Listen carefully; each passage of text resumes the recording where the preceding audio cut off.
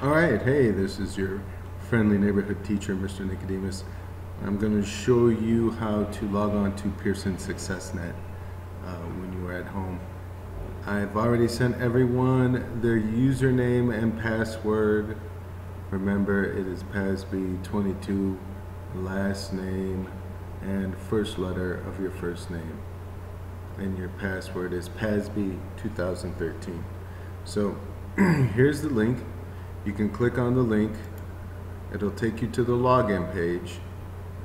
You're going to click login, and you are going to put your username, which is PASB22, capital letter of your last name, and the first letter of your first name capitalized, and then your password is PASB 2013, and then you click sign in, and that will take you to your page, and you will see where I've sent you the assignment to take topic 4 test for practice, and hopefully that's easy.